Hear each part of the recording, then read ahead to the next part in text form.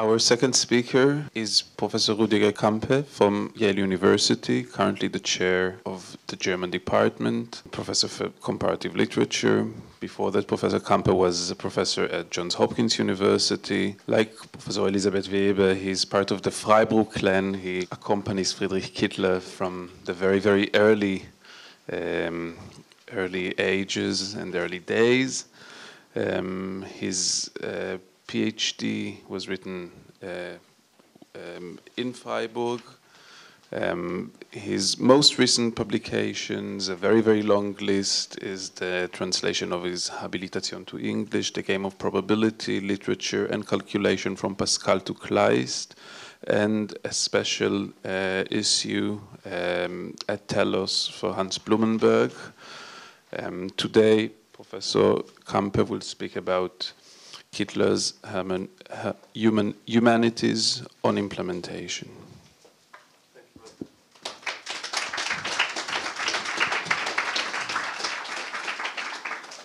Thank you, Nimrod, and I also want to thank, if I dare to do so after this morning, I also want to thank Avital and Arne for the invitation and for the possibility to be here.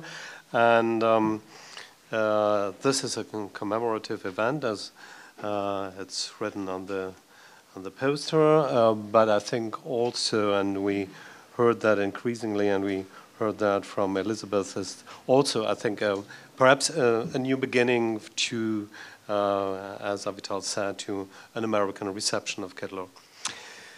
So Kittler's Humanities on Implementation, after giving one of his suggestive analysis of the storage function of the computer architecture, Friedrich Kittler continues, and I quote, "If now, on the basis of this model, the model of the computer and the architecture of storage functions in it, if now we return to the European history, it seems that the technologies of storage which are available at any given moment can be determined with some plausibility according to these parameters: static versus dynamic, solid state drive versus mechanical, RAM versus ROM. We should, however, not presuppose without further scrutiny that the storage systems of every possible culture have already been implemented as such." What follows then after this quote is a rapid survey, as I'm sure you all know, of this European history. In it, Kittler lists non-technological practices and institutions of various sorts, literary and visual effects, details from the history of the book, episodes from the histories of the printing press or the postal services, from administration, education, and finally of what has been called the experimentalization of man and nature in the 19th century. These are all non-technological practices and institutions indicative for a certain culture which, for Kittler, I quote again or paraphrase again, can be determined with some plausibility according to storage functions in the PC, with the qualification that, I quote again, we should not assume without questioning that they have necessarily been implemented as such. It is obviously the word implemented that triggers and supports this enormous enterprise of media-based history of Western culture. And in German, implementieren, to implement, is in fact more or less restricted to its meaning in computer science, the realization of a technical specification or algorithm as a program, a software component, or other computer systems by programming and deployment.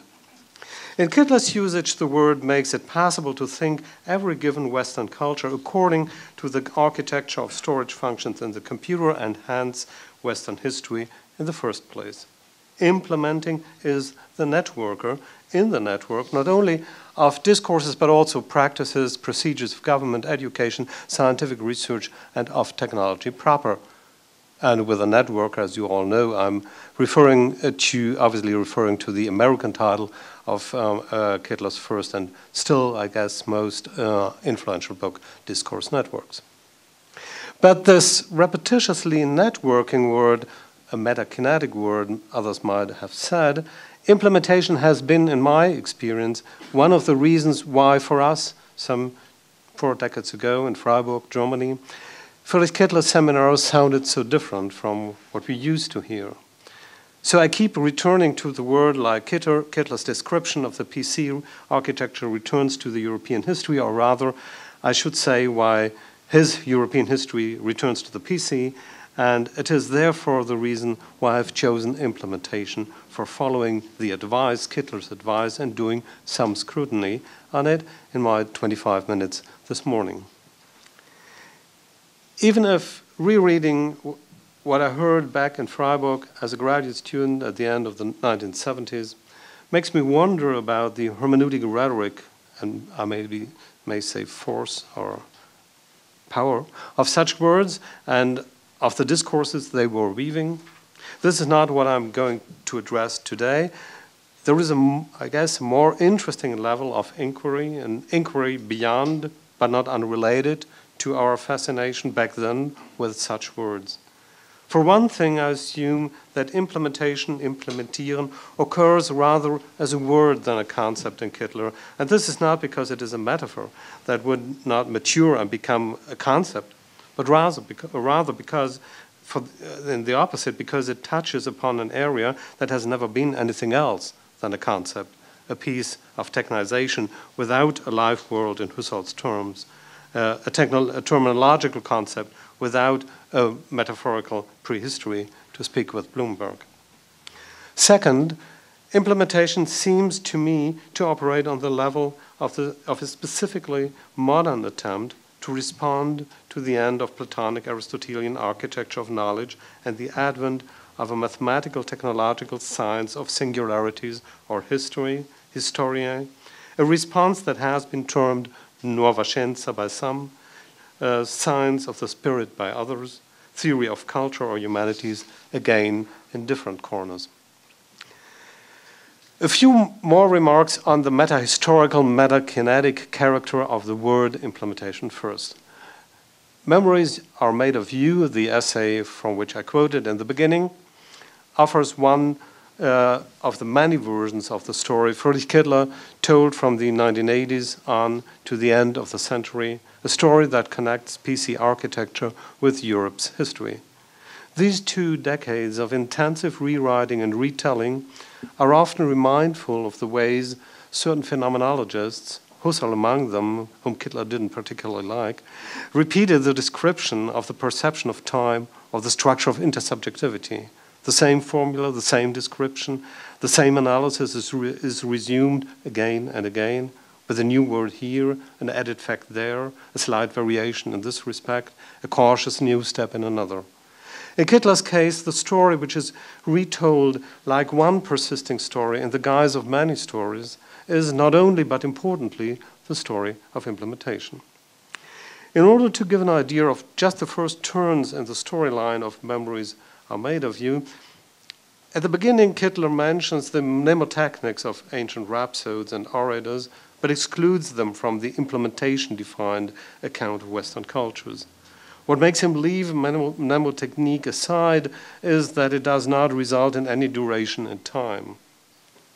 Remaining within the realm of techne, we might say poetical and rhetorical devices of memory offer no hold of technology proper, and hence no hold for implementation. A mnemonic function that opens itself up to implementation becomes graspable first, for Kittler, in the pair of Egyptian, Greek, Roman inscription and the holy books of the Jews and the Christian Greeks.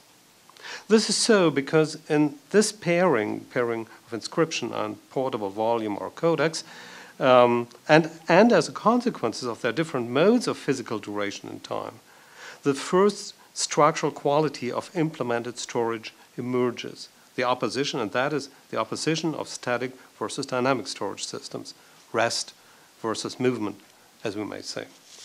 So the step 0, mnemotechnics, and the step 1, static inscription versus movable holy books, may already suffice to recognize the fundamental nature, or rather counter nature, of the implementation process.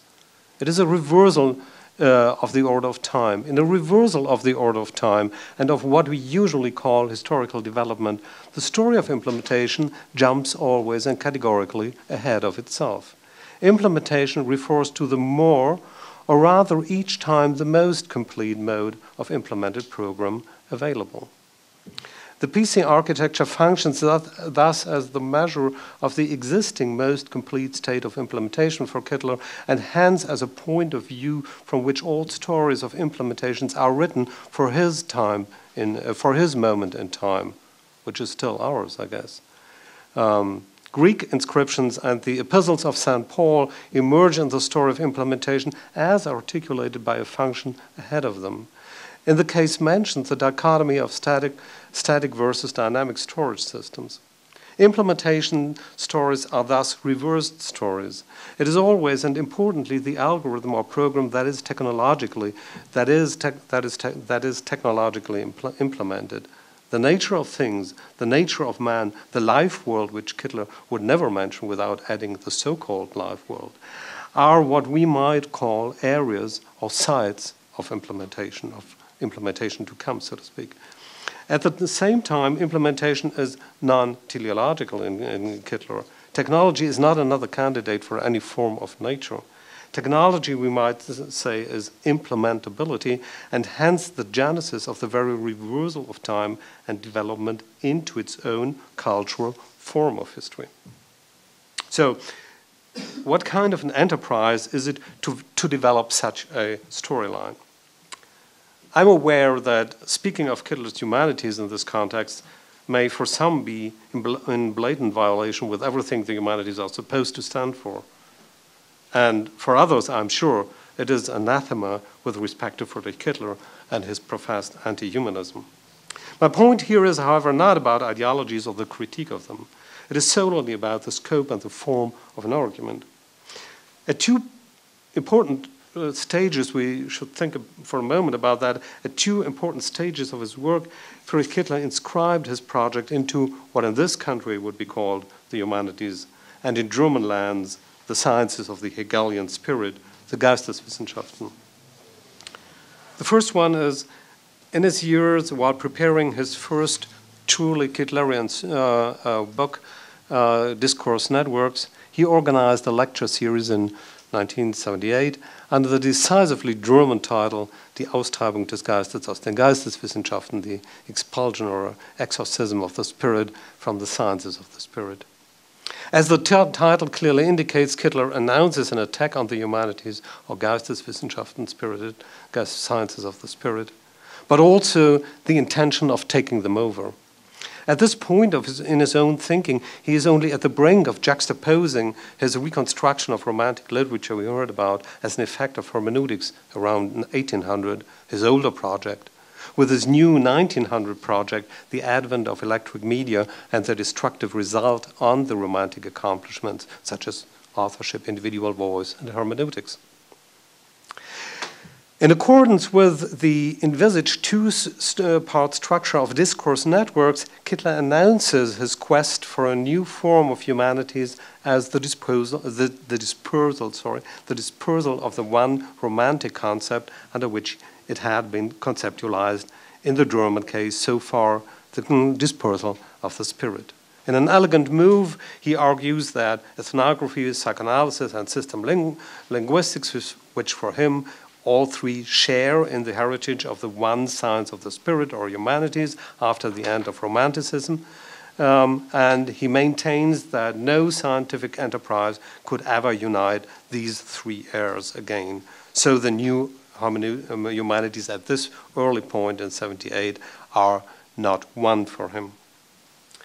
A little bit different in 1998, some 20 years later, in 1998, after further developing the story of implementation, Kittler gives a series of lectures under the title A Cultural History of the Theory of Culture.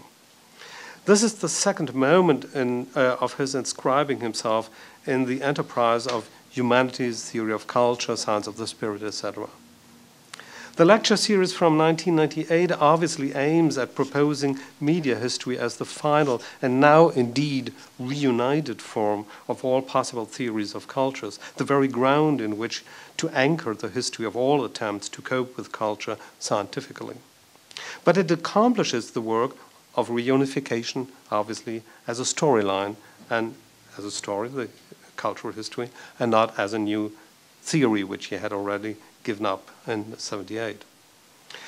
The story of implementation unfolds and repeats itself in Kittler's work incessantly and methodically between and already and still within his earlier and later statements on the tasks and failures of the humanities, the Geisteswissenschaften, the theory of culture, and however we wish to call it. Seen from this perspective, implementation can be understood, I propose, as reformulating a basic operation which occurs in all humanities, Geisteswissenschaften, theories of culture, etc.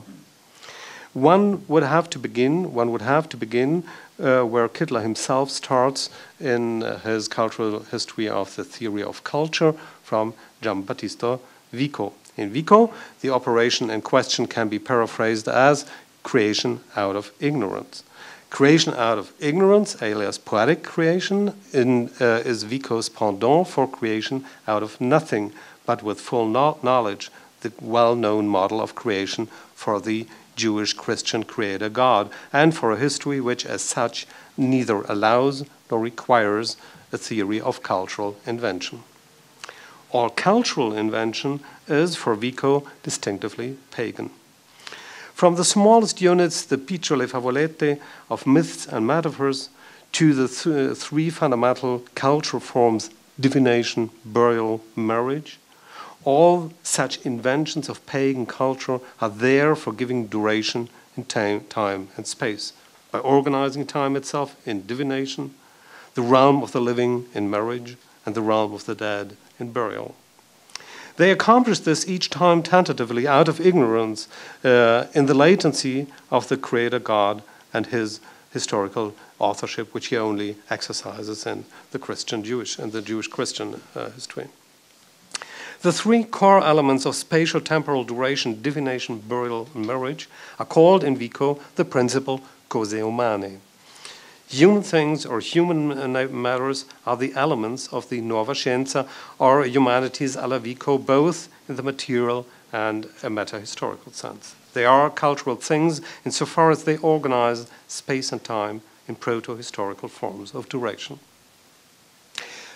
The operation which fulfills the equivalent of this function in Dilthey's Geisteswissenschaften is certainly much better known. It comes as no surprise, however, that Kittler, the editor of the Expulsion of the volume, Expulsion of the Spirit from the Humanities, alias Sciences of the Spirit, leaves Dilthey entirely out in his cultural history of the cultural theory. But Dilthey is present not only through his blatant absence, but also in the guise of a heavily present Hegel.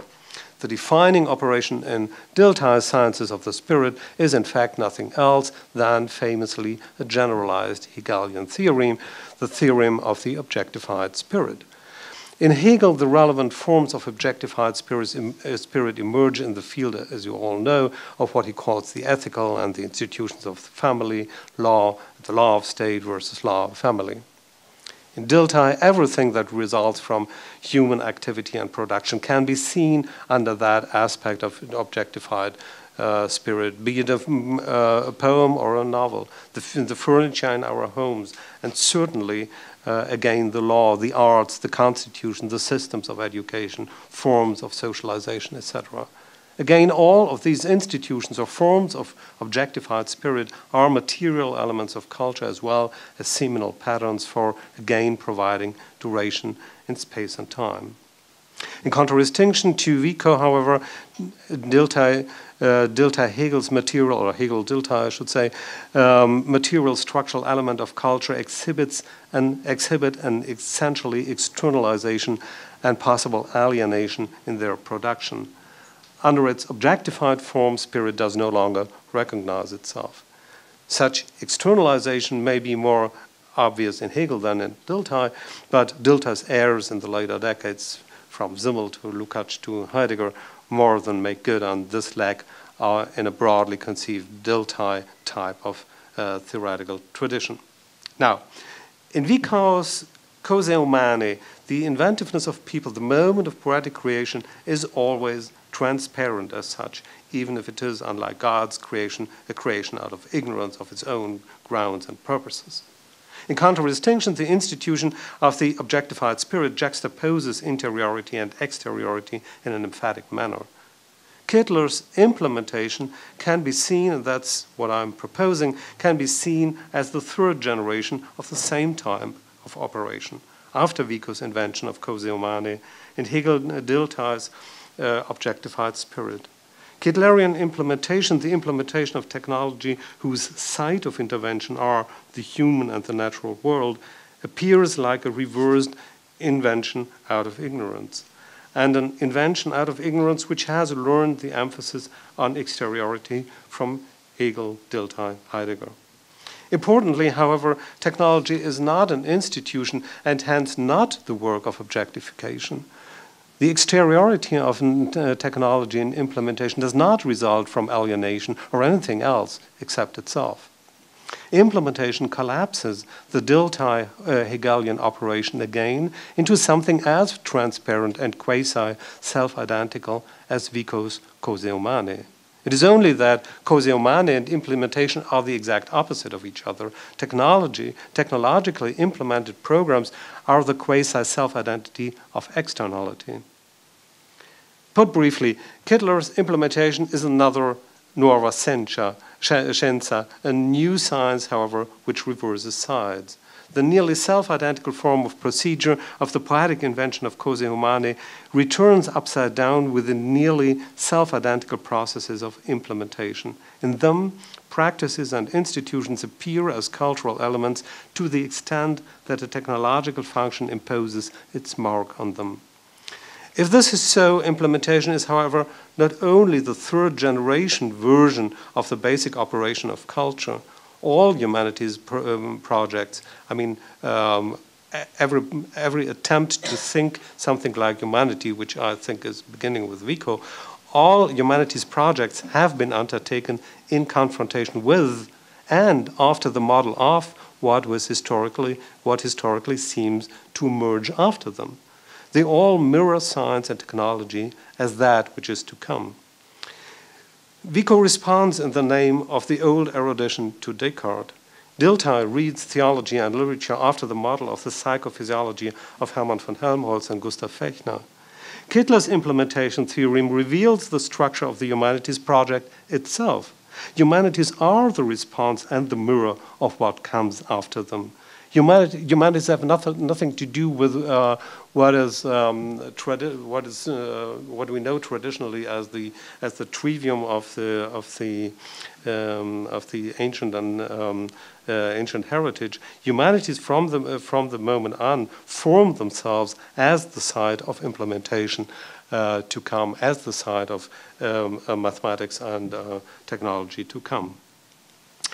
Even in an account of Kittler's humanities as short as the one I'm presenting this morning, at least two qualifications should be added to this more or less sweeping claim. The picture so far can only suggest the level on which implementation is operating and the type of problem I assume it is supposed to tackle in Kittler.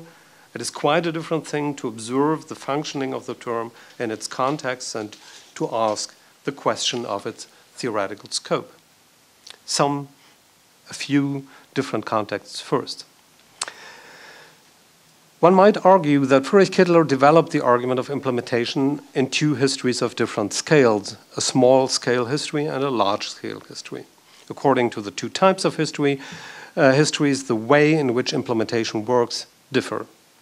Even if I assume that only his later books, and in particular the planned series Music and Mathematics, actively undertake what I call here the large-scale history, it has been there as a possibility, and Bernhard just pointed that out, it has been there as a possibility and a final horizon from the beginning, at least the beginning of discourse networks on. Discourse networks can, in this sense, be called a small-scale history, even if under any normal scholarly circumstances. So for us, nous autres, 2 centuries are not exactly a small span of time, but I'm thinking here in Kittlerian dimensions. So in Kittlerian dimensions, it's a small span of time. With its first part around 1800 and its second part around 1900, Kittler starts from a 2-step design. As such, the book presupposes implementation, I assume, as its very basis and as the very basis of the book's design. It is perhaps therefore that the argument is not made and maybe cannot be made explicitly in the book. For the readers, this presents a certain difficulty. They deal with 2 parts, the 1800 and 1900 parts, that are supposed to echo each other, but offer, in fact, very different accounts. And one is a little bit lost alone with to figure out how the one can, in fact, correspond to the other. The first part, and I resume what you all know, the first part around 1800 discusses Romantic literature as the emblematic moment of the invention of the individual voice behind the text, the author, and the realm of sense production and hermeneutic interpretation. The basis on which this romanticism effect is achieved is a pedagogical, educational one. From alphabetization to the introduction of the interpretive assignment in high school education to the evocative structure of the literary text itself that teaches to be read as the manifestation of an author's voice. Romantic literature as such is a dispositif of self-pedagogy. Around 1900, the second part responds by reconstructing the advent of film, gramophone, typewriter, as you know, as the moment of reversing such pedagogical effects, and importantly, if I understand correctly, all pedagogy with it. Partly the technological devices substitute ontological for the hermeneutic, in an ontological way for the hermeneutic operations of sense production. They simply are there instead of humans have to do that.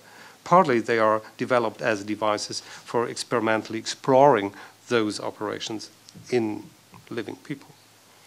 With its 2 parts, Discourse Networks is neither a history of a certain media technology in the development from Romanticism to modernity. It's not really a media history, nor is it an account of how training programs and literacy changed from Romanticism to modernism in such a way that as to result in authorship-oriented readings versus a modernist interplay between literature and the new media. So it's neither, so to speak, a history of literacy pedagogy.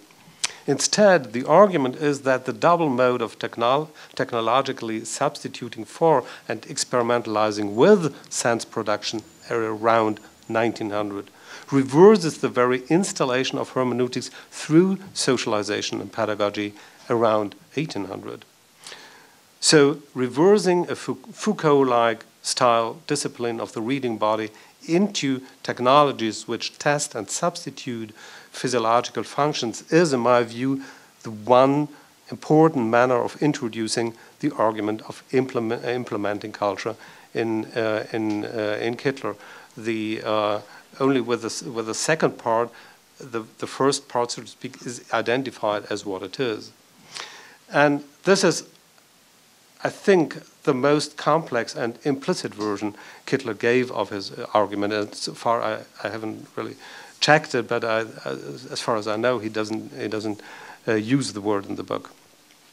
This specific instance of implementation seems at first sight to give the moment of technology or implementation a little bit less of a defining role. The discipline of the reading body plays already a more active or self-driven part in it than I characterized it at the beginning.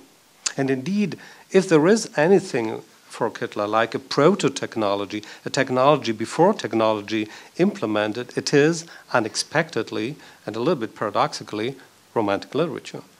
The literature of the authorial voice and the reader's training programs in interpretation.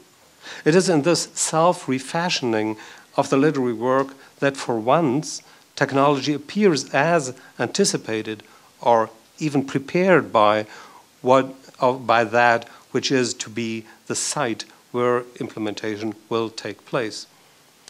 For Kittler, such self-technologizing of literature happens when literature retropes itself, when it retropes all the traditional rhetorical and poetic devices by the one figure of visualization, or as Kittler has it, hallucination. The visualization or hallucination of authorship, first of all, as you all know. In an essay in which he gives a first account of discourse networks, authorship and love, Kittler speaks indeed in this context several times of a self-fulfilling prophecy of romantic literature with regard to technology. Self-fulfilling prophecy then is the one and a very specific variant of implementation. Implementation prepared for, by, and on the side where it is to take place. What I call the large-scale project comes fully into view, as I said, in Kittler's later work, but it is always present and has been a substratum of his writings throughout. I will quote here from the beginning passages of an essay entitled Rock Music, the Misuse of Army Equipment, as Kittler revised and partly rewrote it for publication in 2002. While in the essay, Kittler argues, as you certainly all know, that rock music relies on musical technology whose origins lie in the two world wars, and that rock music attests to it and its lyrics. This introduction makes an even more sweeping statement. It connects the rock music of the 20th century with Nietzsche's view of Greek metrics and poetry, or as Nietzsche has it, the insertion of rhythm into speech for the sake of securing repeatability in time, expansion of spatial reach, and first of all, physiological innervation.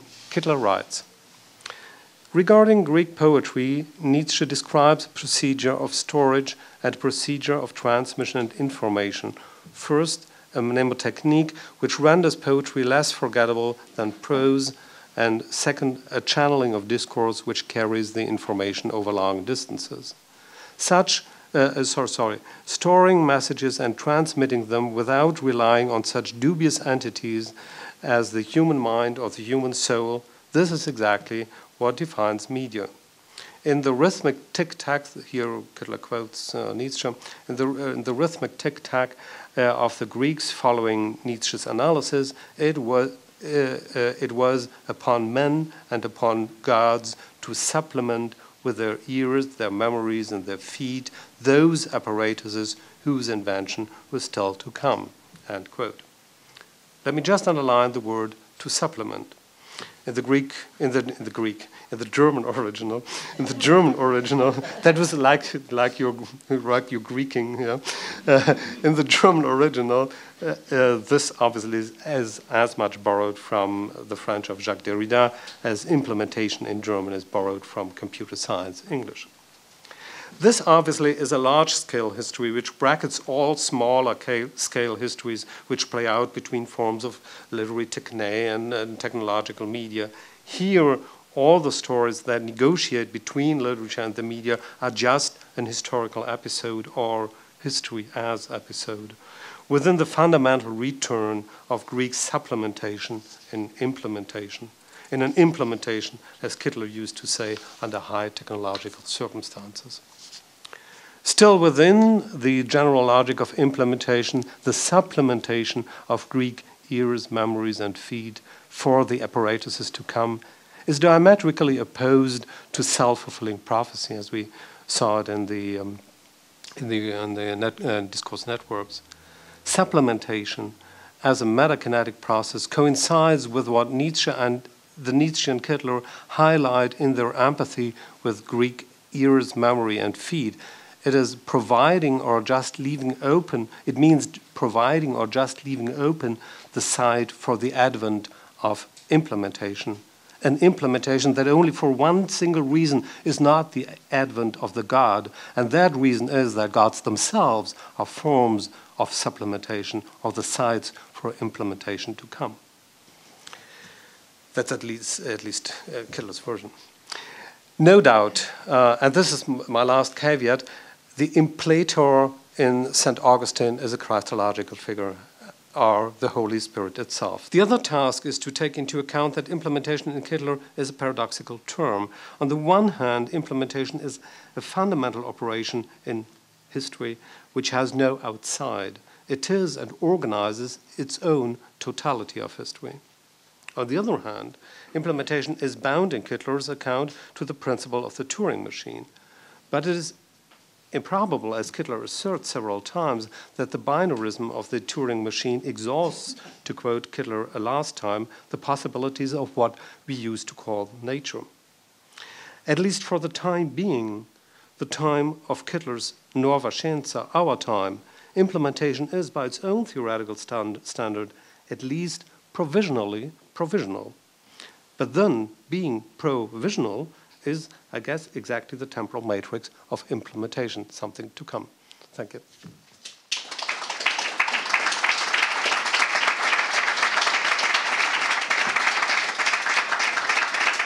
Thank you so much for a magnificent talk that tethers in so many ways to Gestell and rethinking and reformatting it. And thank you for the complicated temporality that you, or temporalities that you introduced to implementation, which Heatherforth will have to really reflect upon. My question just bounces off one signifier that you released, and which has to do with romanticism, the effect, and the dispositif of self-pedagogy. So Kittler, at the same time, also refers us to the kind of junkies of reading that one becomes in romanticism. Do you remember that, especially when you're coming down from Fichte, and a lot of women also suddenly became addicts of reading? And in the terms introduced by Elisabeth Weber this morning, in terms of the delirious kinds of excesses that could be associated with love, does something happen to the self-education when it's so precipitously close to these abysses of addictive destruction in relation to, or not to self-education, but to implementation? Is it at risk at every turn, or do you see it as something that as you suggested, it can have a kernel of solidity? You know what I mean? Can it blow up in our faces at any point, according to Kittler?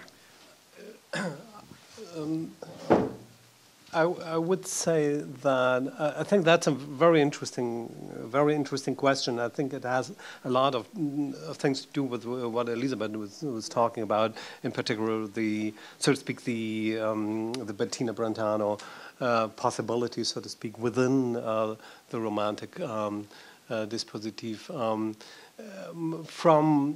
I don't know whether I would have said that just by following the seminars in the 70s, but from rereading it and what it became in the 80s and 90s, and what I tried to reconstruct with this idea of a history of implementation, I would perhaps say that the very fact that Kittler allows here, which is for, so to speak, the human body to prepare itself as the site of something like a technological intervention, is perhaps in itself, so to speak, a more fragile possibility than what he later called implementation, as the question of the there is a moment in history where you have movable and non-movable storages. That is a moment where, so to speak, the logic of history in a certain way unfolds itself in a kind of Hegelian solidity. Maybe that this idea, and I found that was a very interesting thing for me to come back to the in a certain way, more familiar conception of the Romantic literature in Kittler, then Romantic literature becomes the more precarious case. It becomes more precarious because I think that Kittler, in other respects, in other instances, would have resisted one more time to allow something like transforming oneself into a quasi-technological apparatus. But I think that's exactly what he tries to describe in Romantic literature, or what he already had described before he actually embarked on his new project. So to make it short, I mean, the disciplinary history, in a certain way, the classical Foucauldian disciplinary history of Romantic literature is in itself, I think, more fragile than the technological history. I want to ask a question about the status of implementation as a concept or a metaphor, which you referred to at the beginning. It seems to me that in toggling between the macro history, the media history, as an overall concept, as you said, this sort of deep time, and the local epochal changes that, as you're saying, come from but differ from the Foucauldian model, that in those epochal changes, what we have are very different crucial media which drive the change. So in the case of 1800, you have essentially a social or pedagogical history, as I quite rightly said, and then an analog but technological change around 1900, and then a binary and a Turing change later in the 20th century. And I'm wondering if the medium can change in this way, what does that do to what you call the temporal structure of implementation? Is it an analogy? Is it a metaphor? Is it a concept? So I'm hoping to get a little bit more about the question that you posed at the beginning of the talk. So given that we have, from the perspective of the macro history, which claims at least to be a hardcore medial technological history, a kind of unity, and then a basic medial difference in these different epochs, what kind of a concept do we have, or a paraconcept do we have in implementation?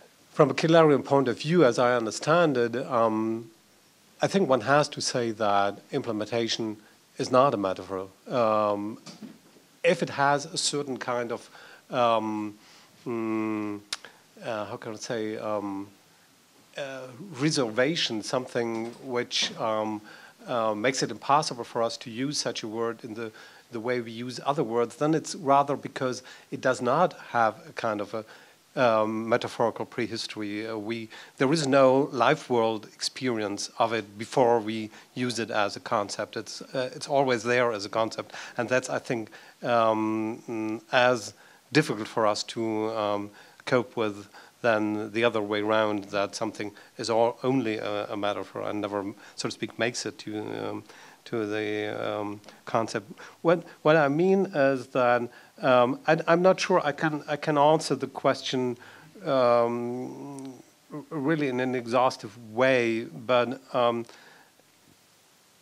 I think that one dominant idea in Kittler is to construct media history from the point of view of the present and not of the past.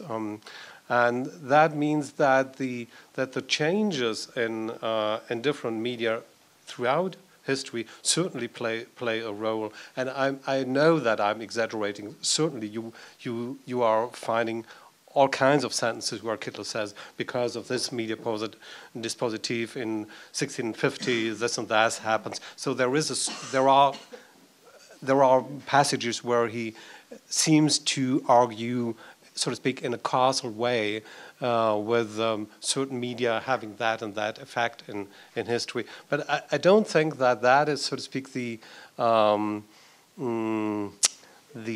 real concept behind that history. I think the more and more the more the history becomes a concept, it is a history written from the point of view of the present, and that's the point of view of the Turing machine, and that's the point of view of the computer. And therefore, in a certain way, one can say that it's indeed always the same it's always the same concept of technology that is organizing the steps in history. Again, I'm aware that this is in a certain way very abstract, and that it has to be reread with the way Kittler tackles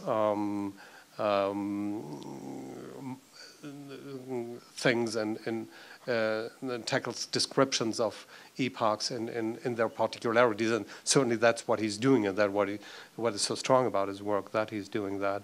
But still, I think that's the case. I only would like to add that this does not mean, in my understanding, that does not mean that Kittler ever thought that referring to the present means to have all history, so to speak, end in history, or on the contrary, there is certainly a future to the present, and that's what I meant with the emphasis on provisionality in the end. And I think also, I think that I heard Kittler saying, but I'm not sure, that's maybe I'm making that up. But I think I heard Kittler saying at some point that there would be the possibility for him to construct something like a system like Nicholas Loomer or so, but that he preferred not to do so. And I think this has to do, in my view, with this awareness, and I think very deep and radical awareness of the provisionality. That means of the fact that this history, which is written from the point of view of the present, is a present which is not arbitrary, which has very specific structure, but which is not the end of the history. I hope that somehow answered the question. A part of it, just like particularly just like in respect to discourse networks, that just like explained it to me in a new kind of way. Just like at that point, just like and now just like also in the discussion, I became a little suspicious whether you or whether one could just like not replace implementation again with a term, and that we've talked about this term, the term of Verfahren again, that would. And that would be something very interesting to me, particularly, just like Verfahren, just like also as procedure, device, you know, that means there's no real kind of like translation into English for this. Stefan once suggested protocol, which I really liked too, as particularly something that just like then just like let us would make it possible to rewrite. Then just like the kind of like also the history, just like. Of the 20th century, just like from like 1900, so like from the first one, just like would be just like the repetition, so to say, or just like the copy of Foucault's story of discipline. And then that's the time just like starting around 1800, and then just like a kind of like story of Verfahren that just like that would bring us here, just like that would bring Kittler close to indeed close to a project that just like could also be Luhmann's then in general. So maybe just like the, or makes it even possible just like to name another attempt just like to write such a kind of like history of media institutions from a present point of view, Cornelia Wissmann's project of media and law then, just like maybe could one just like actually see this, what you're doing here, just like on implementation, just like as, could one frame it as a bigger project of Verfahren then?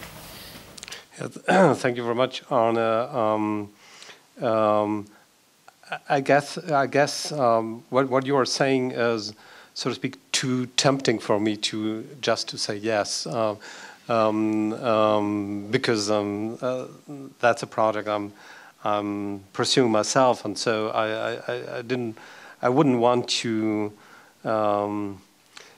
try any hegemonic move here on Kittler, but there is certainly a similarity, and the similarity lies, as Avital said, in the temporality. Also, the Verfahren is something which is only becoming, or by describing something as a Verfahren, you refer to something in the future of it as what it will have been if it has become a Verfahren. So I think in this very basic sense, there is a conceptual similarity, and but certainly on the other hand, Kittler's, everyone has to say at this point, has a kind of specificity in the reference to the computer, in the reference to technology in a Heideggerian sense that still has its own structure, and so it's a cautious yes, but also with saying, I mean, I want to leave Kittler as I understand he is, which may already not be what others would say that it was. And perhaps I would, if I may, want to use that opportunity to say one more word about something which I found interesting or important for me to understand while working on this. And that was that I thought I understood that what I tried here to describe as the process of implementation is in fact something which defines our way of thinking of something like humanities in the first place. Because humanities is not, as I said, it's not the sum total of some things which somehow have come down to us from antiquity. It is a precise enterprise which begins in the moment that mathematics and technology together become, so to speak, kind of defining force in the architecture of in the epistemological architecture.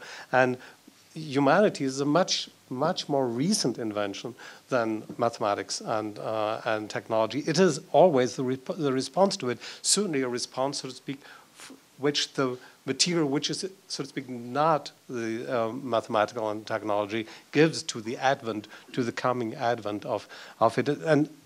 And so I thought that what I tried to describe as implementation is the structure of what our world of departments is in the first place, and that was for me, in a certain way, the most the most interesting part of thinking this through along the line of this word. I notice that when we talk about process history, we stumble a bit using time metaphors, past, present, future. I also noticed that twice, once here and once in your comments, tense was very important. Will have been, will have, I forget, will have something or other you said. Understood. Understood. I wonder whether we might not find some recourse methodologically useful in abandoning time metaphors for grammar, for tense metaphors, when talking about such things. Future perfect tense seems very useful in that regard. And then one slightly larger question when we're talking about small histories and large histories.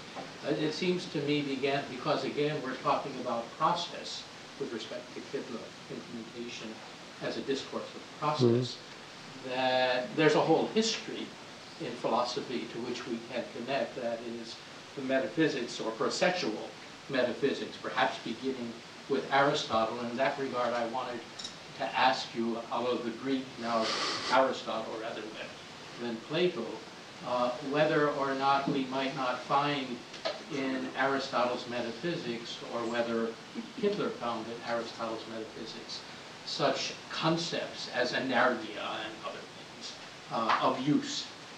Is it useful to connect to that tradition and go much further back than Nietzsche, Heidegger, Hegel. Thank you for both suggestions and remarks. I do agree with your first point that, I think Kittler, at least